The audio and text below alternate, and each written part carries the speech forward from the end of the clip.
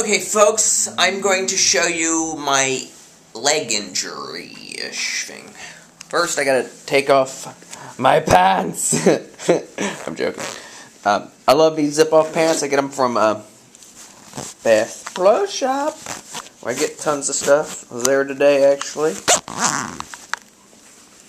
Getting my next safety line. Here you go. People were flipping out on this when I was showing it to them. Like, oh my god! It's pretty, yucky looking. I'll bring it up in the light more, I guess. Yeah. People were, like, flipping. I put markers to make sure it didn't spread. It's getting lighter. Right somewhere in here is a little bit of, like, when I push on it. Oops, sorry.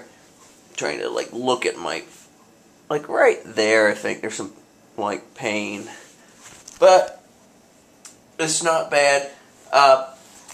Basically I was pushing something at work on Friday, felt a pretty decent pain. It was like but I was sick, so I had a sore throat and a head and all that, and I mean literally my brain was fried out, so it just was just like, okay, a pain. And I woke up, I don't know, like Saturday morning or Sunday morning and just happened to notice it, and there'd be a little bit of pain there. But it's funny because it looks horrible, but it really doesn't hurt. If I stay on it, I have some issues eventually, but you work smart. I favor my left side because I'm left-handed, and as long as my left knee isn't bugging me, I'm favoring that. And you just gotta basically be smart about stuff. I just made 2 trips today instead of pushing a bunch all on one cart today.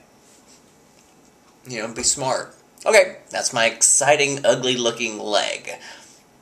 My throat is feeling absolutely fine. And I'm going to eat this wonderful dish.